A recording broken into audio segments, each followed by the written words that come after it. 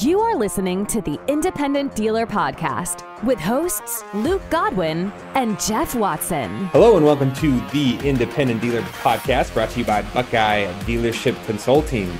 Luke, what's been going on, man? How you been?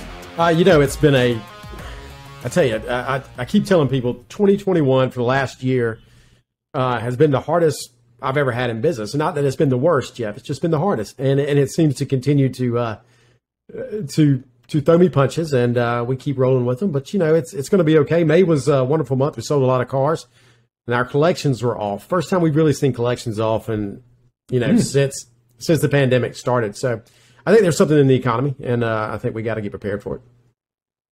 Yeah, it's really interesting when you look at the indicators, right? Everyone's like very cautious. We're all kind of like watching what prices do. We're watching what,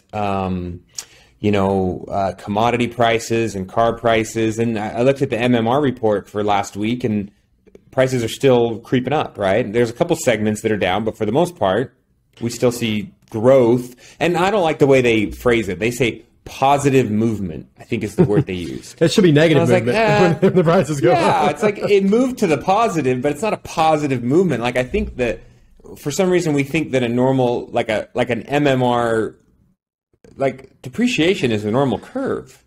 So yeah, it's weird to me. I tell you, I don't necessarily trust MMR figures all that much because it's really hard to buy cars in MMR, and it's really hard to sell cars to the MMR value. So it's weird, if you're in the auction every day or online watching what cars are bringing, there is a softness on certain cars, commodity cars. Big SUVs have fallen off a good bit. High mileage big SUVs, I should say. But there is a softness in the market, and I don't know that it's under 20 grand, but I think there is a softness in the market probably from 20 to 60 grand, somewhere in there, or 30 to 60 grand. There has been a definite backup, I think. Yeah, and you do see inventory levels creeping up a little bit, turn time creeping just a little bit. So there are some of those little indicators, but it's a little bit normal for this time of year for that to happen, right? We kind of have a little bit of dip, a little bit of increased inventory, the dull days of summer, and then boom, it comes right back in the fall, and then pre-tax time, it gets crazy again. Yeah, so, we used to buy cars. Old guy that used to be a wholesaler years ago, and he would always say, you got to get rid of all your inventory by July 4th, because if you don't get rid of it by July 4th, it's just going to sink. And he floor planned a lot of wholesalers, and he was a very smart guy, made a lot of money. But what we would start doing come July 4th, we'd start buying, and we'd just buy and buy and buy and buy and buy. And we bought enough cars to have, probably 100 ready to sell come tax time, and then 100 to 150 for wholesale during tax time. And we would just crush it, wholesaling during tax time. Those days, I think are definitely gone, but there is a right time to buy cars. There's a wrong time to buy cars. But then again, when if you're not using your own cash to do that, then there's really a problem there too. But anyway, go ahead. Yeah, and that's been a lot of the conversation, and maybe we can get your take on that, is finding capital right now. A lot of dealers are talking about, okay, my floor plan, maybe I want to step up and get more of a flooring line, or maybe I'm looking for more capital for my buy here, pay here operations, or I want to try buy here, pay here. That seems to be a lot of the talk in the Facebook groups. They're two different things too, by the way. People are are we looking to expand, or do you think that's a factor of people getting kicked from their current flooring line, or getting kicked from their current floor plan, or maybe their bank's cutting them back? I think rising interest rates are causing a problem here. That would be I believe it's probably a recession indicator, number one, but I believe rising interest rates are causing people to rethink the cost of their money, okay? And so there are a lot of people out there that are willing to give you money for buy here, pay here, and the capital is expensive. And there's vendors that are not so expensive. Then there's vendors that are moderately expensive. Then there's really, really high interest vendors. So, what may be happening is some people that started at the beginning of the pandemic and they got some of the PPP money and it starts to run out, Well, they may need some more capital if they are growing. So they may be trying to graduate from the higher interest to the mid interest, or the mid interest to the lower interest when it comes to buy here, pay here space. And if their buy here, pay here still been really good, then they may need to grow. But I think on the floor planning side, it's all about interest rates, and interest rates are rising, and people probably have pretty full floor plans. So that's probably where that runs into the problem of you're using a lot more of your floor plan to floor the same amount of cars, right? Or less amount of cars, because your cars are costing more. And if your floor plan is probably pegged to like, prime plus a point or two, or I'm not 100% sure how floor plans work, but you see that creep in your variable rate start to get you. Curtailments, fees, all those things kind of start kicking in. Yeah, you got to turn those cars quickly. Yeah, and you talk about the same amount of cars for a lot more money. Dollar wise, I have more inventory than I've ever had in my life. We're at probably quantity wise, $1.3 million. Well, something to that effect. Okay. Well, number wise, we're not even close to being there. And so you really see when you start to talk about used car inflation, and you're talking about 30%. So 30 to 40% on $1 million. How much, Jeff? Yeah, I don't do public math. $300,000 to $400,000. And so that is a big deal. That is a big deal. And if you're used to having, let's just say you're used to having 100 cars, and all of a sudden that 100 cars used to be $1 million. Now it's $1.3, $1.4 million, and your floor plan was capped at $1 million. You got problems, and your interest has gone up too. So it's an indicator. Be careful with it, because if floor plans can get people in trouble. And the exact same thing happens on the buy here, pay here side. You're saying, hey, it's taking me more capital to try to keep my sales up, to keep my volume going. I'm putting a lot more on the books with less accounts, which is, you could argue that's good or bad. But so the tips for dealers are, you've always got to be planning. You've always got to be forecasting, both from your buy here, pay here operations or just your retail operations, to know what kind of flooring line you're going to need moving forward, and the capital needs to make sure you stay cash positive, right? Cash flow positive every month when you have your curtailments and you have payroll hit and your mortgage hits. But also, you need to be doing that actively, right? Like keeping your financials, and or having someone who is doing it, so that when you go out into the market and say, hey guys, I need to move my line of credit, or hey, I need a bigger flooring plan, or I need to do these moves, you've got to have financial statements. You've got to have your ducks in a row, because if you run out there and all of a sudden you need it and you haven't been doing any of that, you haven't been tracking things, you don't have bank statements and history and financials, like you're late to the game. Most floor plans will give you a little bit of capital without producing much of anything, right? Let's say $200,000 or whatever it is. But when you grow it to $1 million, and you grow it to $2 million, you grow it to $3 million and $4 million, if you don't have those financials in order, there's no chance you're going to get those. They just don't hand money out just for the heck of it. So you got to make sure you have have all of that together, and be able to produce it within a couple of days. It's not having those and not knowing your numbers like that are a sign of a not good business, right? Yeah, absolutely. And building those relationships with the banks, building the relationships with private lenders. I know that's how, my dad got into the business back in the day. He was a flooring line for a local dealer. And I remember as a, early college kid running titles back and forth from my dad's house to this dealer's house as he paid things off. And it was an unorthodox way, but it helped this guy get his dealership going without all the craziness. I mean, I think those flooring lines are one of the biggest ways the banks get burned. A complete mess, but you need to keep on top of those things, which is, again, the argument to having good books, having good accountants, staying on top of your financial statements. Yeah, and I think we got last week an episode talking about all that, didn't we, Jeff? Yeah, and the guys from the fractional CFO thing, I've kind of heard their name thrown around some more too from some of my dealer buddies that are using them to get the introductions to the banks. So they use the fractional CFO guy that says, hey, I'm in here, I'm helping you plan, but guess what? Once we decide you need to move, I've got some introductions to a couple different lenders that can help you out. So having those connections are important. And good car CPAs will do the same thing. So just make sure that you're using the right people. And also those banks and those floor lines, they know that, hey, you are using X, Y, and Z CPA firm. Okay, we trust you. We can go straight to them for those financials. So I think that's a big deal. So you make sure you've got all that in. Yeah, there was another question. The guy said, do you guys set your repair shop up as a separate LLC, or do you run it as your dealership?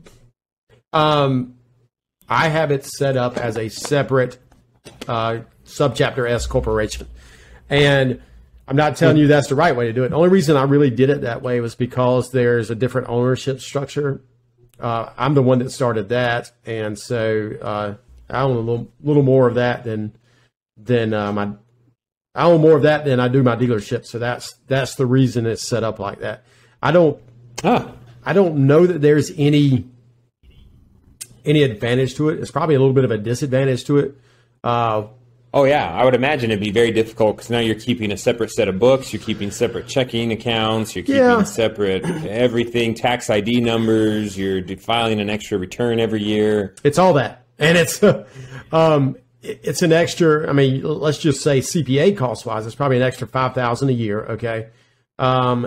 There is insurance. Reconciliations every month. And but the books, the books have to be done either way. So I don't think that there's that much more to be done. If we're doing our books. If you're doing your books. There's not that much more to be done there. I think there is some, having them siloed, you can kind of look at the numbers a little better. So you don't let that bleed and it helps you treat it. It helps you treat it like a real business too. It helps you treat it like a real expense center and or profit center. Here's my argument. If I could set this up again, my repair shop would be separate. A separate location, a separate name. It would be 100% separate. Just like if I did this again, my RFC would be separate. If again, the caveat to that is you have the money and the volume to justify multiple buildings in separate locations, a couple blocks or a mile from each other. To have a separate repair shop, I think just saves you so much of the headache and hassle of customers showing up at your dealership and dropping their car and then standing around in the lobby for 5 hours. Well, hold on. We have separate buildings, separate operations. We've had that set up for 8 or 9 years now. 9 years. Before that, for the first 28 years of our business, we had another shop that did it. And I can tell you, even if you have a repair facility or not at your dealership, they are going to show up at your dealership. So it doesn't matter. But what you have to put in place, when you talk about this, if a customer comes to get their car worked on, it's drop-off only. And if they show up without an appointment, you have to explain to them why we can't work on their car. The siloed operation is really good for numbers. It can be good if you're on different locations. There's definite benefit there, but I think the benefit of having them all together is better. And I think that's the reason new car dealers have always been together. If you're lucky enough to have an old new car dealer store where service is in a drive-through lane with a totally separate kind of building from sales, would be the best idea to have. I think that's the best setup. We could. I thought about doing that at my place, and I said, "No, I'm not going to do it." So, but we train people not to show up. Close enough you can walk over and yell at your service writer, but not so close that you guys are sharing an office. Yeah, and the other thing is the service writer can also tell you, "Hey, this customer's in for a reason. We're about to hit them with an $1,800 bill. You may want to trade that customer." And that's what service departments should do, and that's the benefit of having them really close. Okay, guys, real quick, interrupting our own conversation, we forgot to plug our sponsors. We've got a couple of great sponsors of the podcast. You guys know their names, Buckeye Dealership Consulting. You're going to be at convention this week. You're going to come and stop in and talk to these guys and ask them all your reinsurance questions. All the reinsurance questions, all your consulting questions, all of your performance group questions. They'll be there, and I tell you, they have a huge contingent. You know these people, Chuck Bonanno, David Brotherton, Jason Gosnell, Sean Peterson, Brett Burke. There's all these people there that can help you and make you a better dealer. So make sure you stop in, say hello, and sign up. That's all I can tell you to do. You'll make money doing it. Yeah. The other great sponsor of the podcast that will be there and always has a very large presence is Pastime. Again, one of the biggest GPS companies in the game right now, definitely fully invested in the product, in the programs. So stop in and just find out what's going on. Get a quote on what your price point would be. Find out what the technologies are and which one's going to best fit your operation. Whether you're retail or buy here, pay here, we've talked about it 100 times. You can still use GPS, even if you're not a buy here, pay here lot, to protect your assets and keep track of your cars. So there's so many solutions. Yeah, go say hello. Really great guys there too. Yeah, the service side of it and the managing the people side of it, that's something that I think we lose track of very easily as we get caught up in the weeds of everything, right? We're like chickens with our heads cut off running around, and then we take our eye off the prize or off the ball, and things get out of hand. Yeah, but I like the way you're leading there. You lead me into something I do want to talk about, Jeff. But I'm going to stop at one point coming back. Let people know this. There's typically your garage liability coverage does not cover you like shop liability coverage does. And so there's really no overlap there. So I want people out there that are thinking about opening up a repair facility, that you need to see what your garage liability for your dealership side covers, and also talk to someone about shop liability coverage, because it is two drastically different policies. Okay. Mm-hmm. Okay. So next thing, collections have been easy for the last 2 years, right, Jeff? Up and down, yeah. But for the most part, repos have been super low. Money just flows in, and then all of a sudden, there's no stimulus. There's inflation like we've never seen. Gas prices, average. I think this morning we're over $5 a gallon for the country. Milk is $5 or $6 a gallon, however much it is. All these things are causing really, really high inflation, and people are going to choose to typically eat and pay rent before they pay their car note. So you've got to really look at your collections, and you need to manage your people properly. So there's certain numbers you can look at. So the first thing I always look at is just how much money did we collect, right? Principal and interest total. Well, that will tell you one story. But sometimes it takes a lot longer for that story to unfold. It may even take a month for that story to unfold, because typically you can collect really well at the beginning of the month and really well at the end of the month. And you have gaps in there. And if you're trending wrong, you really have to start looking. So I was not managing that department as well as I should have. And when I really started digging into the numbers, like how many promises to pays did we have this week? How many promise to pays did we set this week? How many phone calls did we make? How many text messages did we send? Well, what I noticed was we weren't doing our job, because it had gotten so easy to not have to do anything to collect the money. Well, all of a sudden, when it starts getting hard, you have to step up your manager game. And the best way to do that is to never let your manager game go down. So we've instituted this scoreboard system in our dealership, and it's taken about 2 months really to refine what that scoreboard looks like. And every day it's something new goes on that scoreboard. And yesterday I developed new scoreboards for the service department and new scoreboards for the collectors. And hopefully that will help us stay on top of what's going on a daily basis, and not a monthly basis. Because if you can break it down to daily and make sure that you've got 100 calls made, make sure that you have the right amount of promise to pays, make sure that the broken promise to pays are, probably less than 60%. Less than 40%, your promise pays, come through like they're supposed to, then you have a lot of ammunition to get better at what you do. And you got to do it, guys. It's really, really hard to manage this many people without a good system in place. Yeah, let me ask you that, Luke. So just give us the nuts and bolts. Is this I assume it's a Google Sheet that you're using. I don't know how much you love Sheets. Yes, it is a Google Sheet. Well, it's a report. I do a Google Sheet that I discuss with them every month. It is definitely a Google Sheet. The scoreboard looks like a scoreboard that I made out of a Google Sheet. It's sent out daily. And it goes over numbers that everybody should know in the service department. How many hours returned yesterday?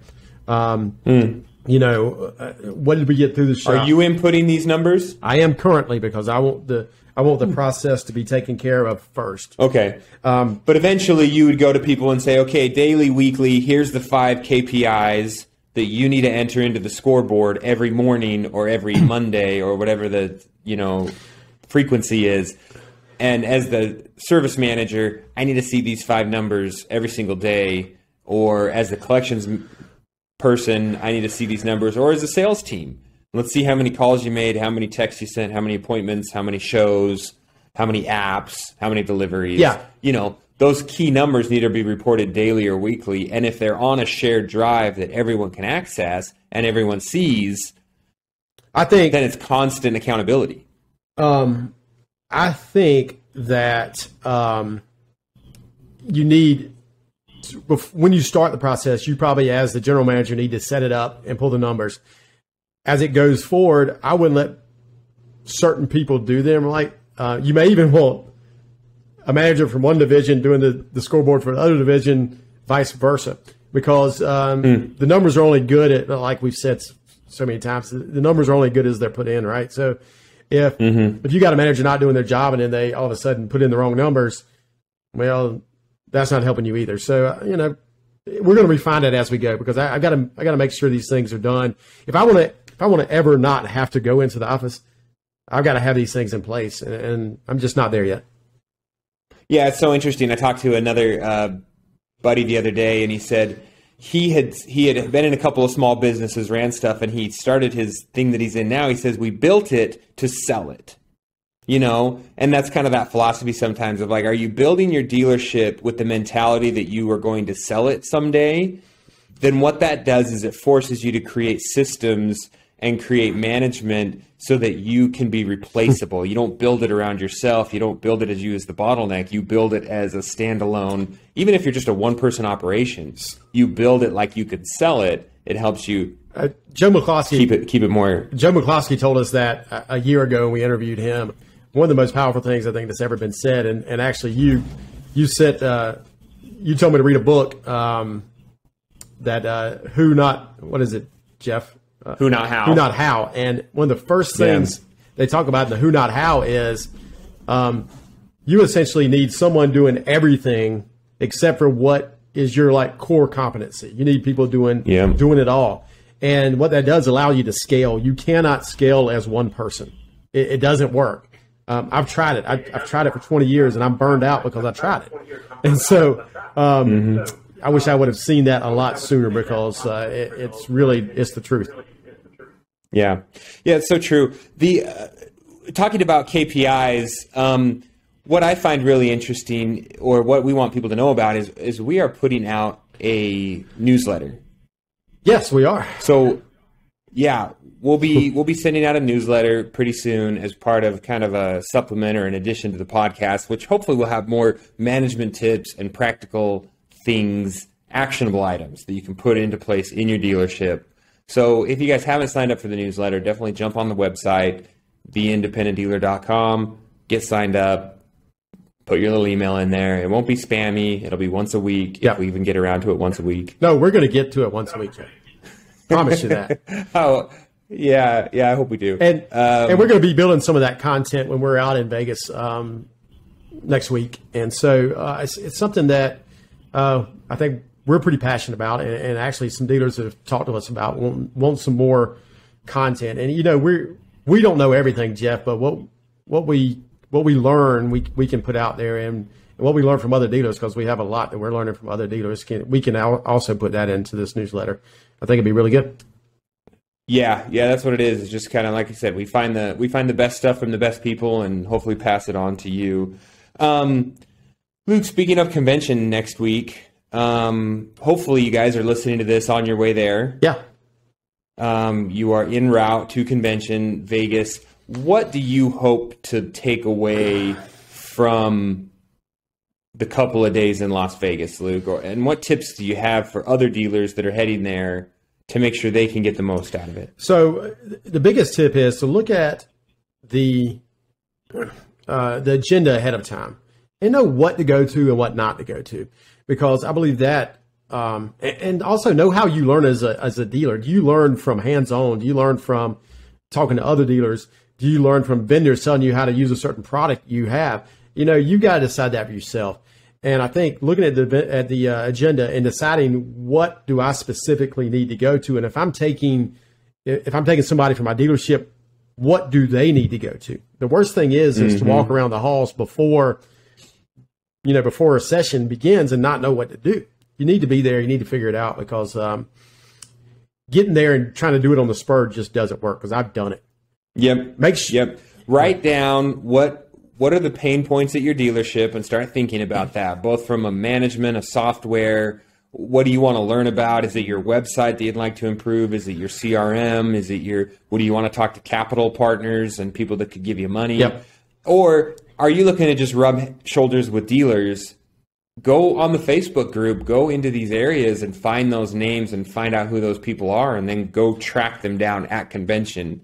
Ask them questions about their dealership, their location, a post that they made, some information that you want to try to get out of them. I don't know any dealers that aren't willing to share. Very few that aren't. And I tell you, there's some great people out there that you can talk to that will be at convention, doing all sorts of different things. People as unique as, Joe Mock up in Chicago. And then you got, the Watkins down in Mississippi, and there's some big dealers from Texas that'll be there, and some dealers from California on the West Coast where they're having to deal with $8 a gallon gas. They may have an idea that you just don't know about, and so look out there. Send the people a message before you get there. Say, hey, I'd really like to introduce myself to you. Come up to us, say hello. We'll put you in the right direction if you've got a question about something. We know a lot of vendors, so we can help you out there. The thing about the vendor hall is this. Don't just go in there randomly and start talking to a bunch of vendors because you will get sold on something. It's just not the right way to do it. And it'll suck up your time. It's very quick. It's very easy to just have your entire day sucked up by chatting with a couple of vendors that just don't really serve your purpose, right? You need to find those top priority goals and your pain points at the dealership and then go hunt those. Because there are solutions in there, Jeff. There are a lot of solutions that can be found. And there's solutions from other dealers who are using products, and they could say, you know what, actually, that vendor's not here, so this is probably a better way to do it. My ideal convention, Jeff, has a lot to do with networking. You and I talk about that a lot. And so there are a lot of good things going on at convention, from the first timers event to the cigars and martinis. I'm not sure what they call it anymore, but the first thing when you get there, a lot of dealers will be there. Introduce yourself, talk to those dealers, because that's where it's at. Grab people afterwards, go have a drink with somebody, go hang out at the pool with somebody, whatever floats your boat, do it, because that's where you're going to really, in my opinion, that's my ideal thing. I want to hear dealers presenting to me as well, Jeff. I want to hear dealers that are better than me or bigger than me telling me what to do. I want to see dealer panels and breakout groups. That's what you and I like to see, and there's probably some of that there. It doesn't look like there's as much as there should be, but that's where you're going to really, really get a lot of education, right? Yeah, it'll be really interesting. I mean, we've had some ideas in our conversation last week with Ben and Katie, whoever it was, sorry. The head of education. Already spaced it. Our conversations with them about the convention coming up, and we hope for the best, and I think it'll be good. The education sessions look okay. There's a couple of things that, as dealers, I'd like to see done a little differently, but we'll see what happens. Well, we're going to always be critics, no matter what. I do believe there are better ways to do a convention than they're currently being done. But we'll see. We'll give this organization a couple more tries to see if they're doing it right. Absolutely. Great, Luke. Good chatting with you. We're excited to be in Vegas, excited to have some fun, run around, meet people. So, if you're there, you're listening to this, definitely come up and say hi. Please do. Dealers helping dealers. Please leave us a review and subscribe. The Independent Dealer Podcast.